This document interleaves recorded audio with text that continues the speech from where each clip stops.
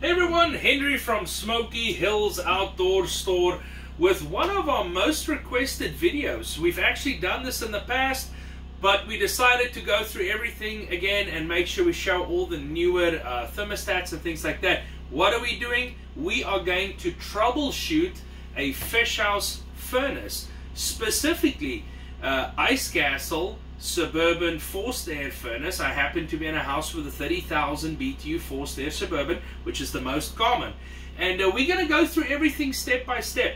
This is very similar to when you would come in and purchase a fish house from Smoky Hills, the kind of walkthrough you're going to get and the things that we're going to explain to you, so we make sure that you have a good time and stay safe out on the ice. So, not a super interesting topic, but definitely something we need. So let's jump right into it. I'm going to do it as fast as I can without missing anything, but there's a lot of information.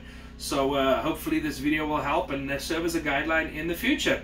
So Nate, the first thing I'm going to start with is the things that I want to have with me. Now these tools are really specifically for troubleshooting the furnace. This is not all the tools you need for the entire house, but for the furnace I'm going to need a Phillips, a flat screwdriver, some needle nose pliers. I use a channel lock, and then the two items that I always recommend, especially if you're going to go out very far, is take an extra regulator and an extra limit switch, specifically for the 30,000 BTU furnace. This is a 30,000 BTU furnace limit switch.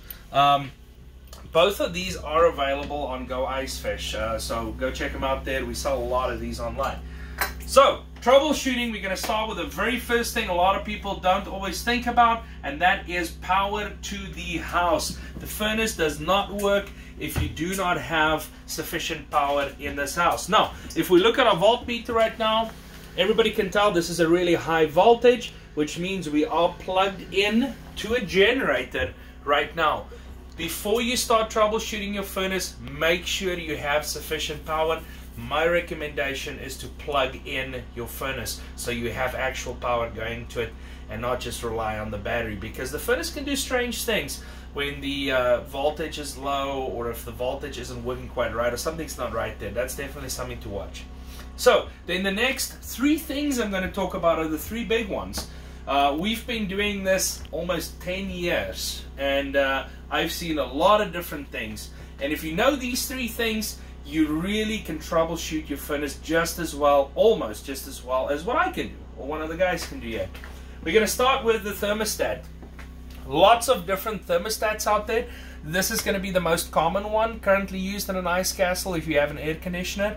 But when you have this one, or the old manual or electronic one, what you want to make sure is when I turn on my furnace, the fan on the if I turn on my thermostat, I want to make sure the fan on the furnace is going to start up. So let's do that right now.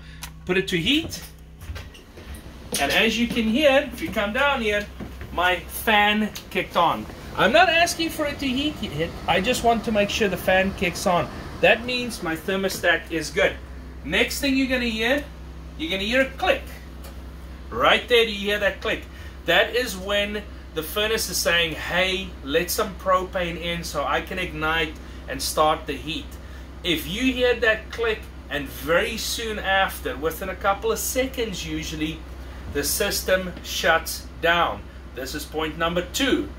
If the system shuts down pretty quickly after you hear that quick click, meaning the fan turns off, you are most likely experiencing a bad limit switch. And a limit switch is really a safety switch, and these do go bad because they want to make sure you stay safe.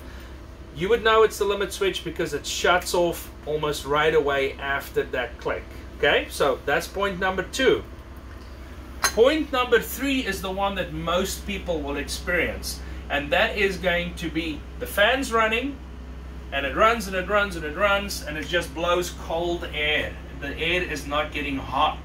I'm not talking about sometimes it's not real hot, that's possible, but I'm talking like it's not getting hot in general. Now what will happen is it will shut off eventually and start up again.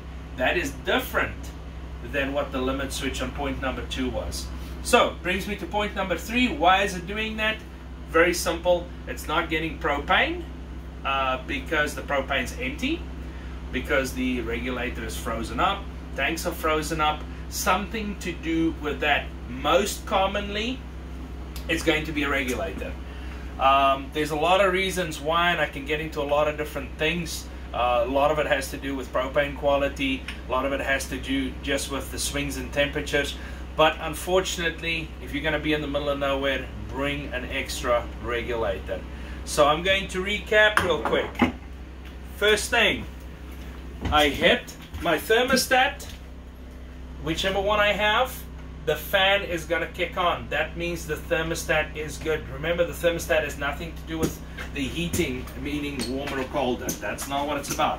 Second thing, my fan kicks on, it clicks, and the furnace shuts down, meaning the fan turns off fairly quickly. That is going to be my limit switch. Third point, furnace is running, it's running, it's running, it's just blowing cold air all the time, and eventually it turns off, and then it'll try it and ignite again. It'll do that usually about 3 times.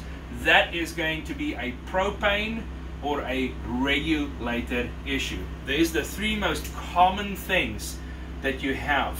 Now, a lot of people have the ability to exchange these out because it is fairly easy to do if you know what you're doing. So that's why we have these. Same thing with the regulator. The regulator is extremely easy to change out. If you just have a couple of channel locks, just replace the whole thing going into the main line. So that's another thing to look about. Couple of other issues that's not quite as common as these. Let's talk about the board or the motherboard that's in the furnace. Seldomly do they go bad, but they do. It's not a common issue. The most common reason for the boards going bad is soot that gets into the furnace. Now everybody's seen that, you know, you open up the furnace and it's got black stuff all over the inside. What it does is when the soot goes in there, it essentially overheats the furnace, the board, and the board goes bad. Main reasons for getting soot into your furnace, could be a lot of factors, but here's the main ones. Driving with your furnace on, not a good thing. Definitely not a good thing. Having the wind blow back into the furnace exhaust, which would be on this side, don't want that either. You don't want a lot of strong wind pushing everything back in. Third one would be the propane not burning hot enough, meaning it's not burning cleanly. Could be a regulator, could be a lot of moisture in the tanks, could be the tanks are getting old, could be that something's wrong with the furnace itself. So there's a couple of reasons and a couple of things to look at that's not quite as common. In I would say in the last 10 years, we've maybe replaced, honestly, 1 or 2 furnaces as a whole unit. It's way more common to see one part go bad, and that's why I'm telling everybody about the troubleshooting, because if you know these things, you can do a lot of it. I've got a little cheat list here because I want to talk about a couple of things. Tank heater and outlets. If everybody notices by the front tanks where the 2 30-pound propane tanks are, Ice Castle has put some 110 outlets there. The 110 outlets is so you can do a tank heater.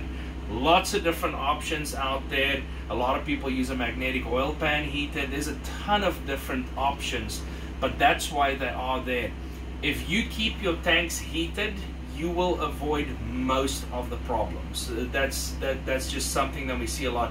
When it's extremely cold, it goes from really normal day to an extremely cold day. You tend to run into those problems. I know last year we had a lot of them. This year not so much, as because it hasn't been as cold. But that's definitely one to look at. Tank heaters, I know Nate uses them all the time and it works extremely well. So good idea there as well. And then lastly is our service department. You know, we have Mike and Scott in our service department, and these guys have done all kinds of work on furnaces. They got James back there helping tear these apart and troubleshooting them. And Suburban's always been really good about helping us with this. In the last 10 years, I feel that this is the best furnace Ice Castle's ever used. And I do feel this is the best regulator Ice Castle's ever used. And, you know, it's a harsh condition. You can run into some trouble. But if you really need advice, contact our service department. They are open 6 days a week, Monday to Saturday, 8 in the morning till 6 in the evening. You know, if you can't get a hold of somebody, leave them a message. They'll call you back absolutely as quickly as possible. And then, of course, you can always come to Park Rapids. We can help you out, do everything we need to do, and get you out there and have a safe trip. I really hope everybody enjoyed that video. It's a lot.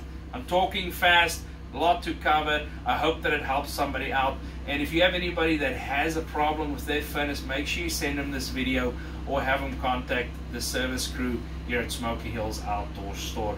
Have a great season, everyone. We're going to get out. We're seeing some good ice. Let's go do it.